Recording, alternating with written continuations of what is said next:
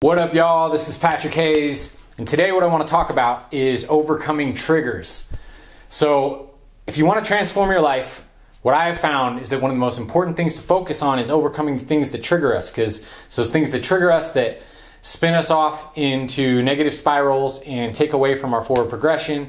And in fact, when we stop being triggered, when we notice that we're not being triggered by something we used to be triggered by, that's a great milestone marker. It's a great indicator that we've been making progress and we've been transforming our life. So what I want to go over in this video is a basic framework that I use for understanding triggers and understanding how to overcome them. So real quick, if you have been working on overcoming triggers in your life, please go ahead and put a yes in the comments below. And if this is something that you haven't really paid attention to, something you haven't really worked on before, go ahead and put a no down there just so I can be aware of who's on the same page with me. Okay, so the way that I've organized this framework is into two categories. We have petty triggers and we have catastrophic triggers. So what I'm going to do is I'm going to go over the differences between the two, the differences between how we process or work with the two, and then I'm going to start talking about some of the things that cross over between them and some of the things that are universal that we use for all triggers. So first one being petty triggers. So what's a petty trigger? Petty trigger is something like your car breaks down, or you're stuck in traffic and you're missing an appointment, or somebody says something that irritates you. These are petty triggers. They're things that if you were to experience that and not be triggered, then that would be an indicator of strength, right? You're a stronger person when it doesn't bother you when somebody says something that's irritating. Or you're a stronger person when, you get an offender bender and you can be resilient and robust and just kind of move through that and be like, okay, well, it doesn't bother me. I can just pick up right where I left off and keep my momentum and stay positive. And that would actually be what the goal is to be able to just completely transmute them so that they don't even trigger you at all anymore. Now, this is different than catastrophic triggers. So with a catastrophic trigger, this could be something like your wife was murdered, or like your child got paralyzed, like something really bad, something really tough. Now in this situation, it's not an indicator of strength to not be affected by it, right? So if something terrible like this happens, it's actually a healthy thing to go through a kind of grieving process, to be triggered by it and have deep emotions and have to go through a deep emotional release, right? And to kind of just cut yourself off and not experience any triggering from it is probably like some form of psychosis, right? It's not healthy. That wouldn't be a healthy way of processing it. So catastrophic triggers are something you have to approach differently. Now the goal with the catastrophic trigger, like I said, is not to become triggerless when something catastrophic happens. What the goal is here is to be able to process it in an effective way. Processing it in a way where you continue to still make good decisions, even though this catastrophic thing happened, right? So processing it so you don't start developing bitterness and walking around bitter or resentment, or you don't start making bad decisions in your life that are destructive because of this terrible thing that happened, right? Now, essentially, one of the main keys for processing both kinds of triggers, whether it's catastrophic or petty, is the fact that we're going to be reframing, right? So when we're processing petty triggers, one of the main things that we do is we reframe our reality. So we start looking at these things, we start digging deeper into them, and we decide that we can perceive it in a different way so it doesn't irritate us as much. Now, same thing with the catastrophic triggers, except for the catastrophic triggers are going to be things that we have to process really deeply because they're really emotionally trying things that push us through a deep kind of transformation process.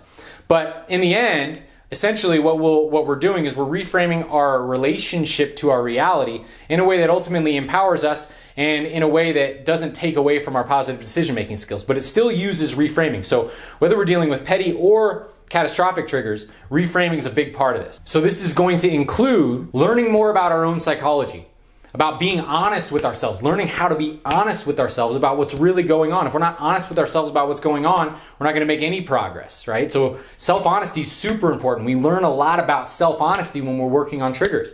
We also learn, like I said, about our psychological disposition, because we're trying to get to the root of what the trigger is. And when we can get to the root of what the trigger is, then we are in a power position, because then we can start actively reframing and making the kinds of belief choices that can free us from the triggered responses. How do I take this situation and flip it into my favor? How do I look at it from a perspective that is beneficial, that is optimistic? get creative with the reframing process. Now, one of the really cool things about working on petty triggers is that a lot of petty triggers are actually associated with different traumas that we have when we were younger. And what's cool about this is that when we overcome these petty triggers, we're actually overcoming deeper traumas that have been sitting within us for a long time. And what this does is this trains us for catastrophic triggers, because the process is pretty similar. If we have some sort of traumatic situation that we went through and we're holding on to trauma, then it's important for us to learn how to release that trauma and how to process that trauma. And oftentimes when we do process it, the petty triggers associated with it don't trigger us anymore. Good example of this is, if we got severely psychologically abused as a child, we might be hypersensitive to judgments or negative statements from other people, right? So if we're able to release that trauma from when we were a child, when we originally were traumatized, then the sting of negative comments becomes much less. It stops bothering us. But in order to get to that point, we had to process deeper trauma. And this is very similar to the process of dealing with catastrophic triggers. So what happens is when we process a lot of our petty triggers and we get to the root of some of the traumas that are causing some of the petty triggers, then we start developing a process for how to deal with these deeper traumas. And then when something catastrophic happens in our life, we've already built a tool belt for how to deal with these catastrophic things.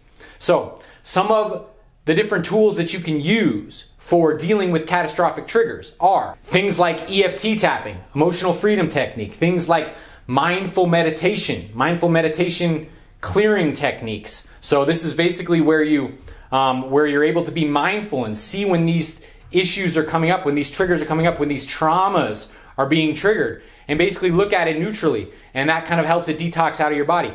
You can do psychedelic work. There's a lot of good shaman out there. I'd be very careful if you're picking a shaman, but there are a lot of good shaman out there. And if you find a good shaman that can work with you, you can do some deep psychedelic work and you can release a lot of trauma.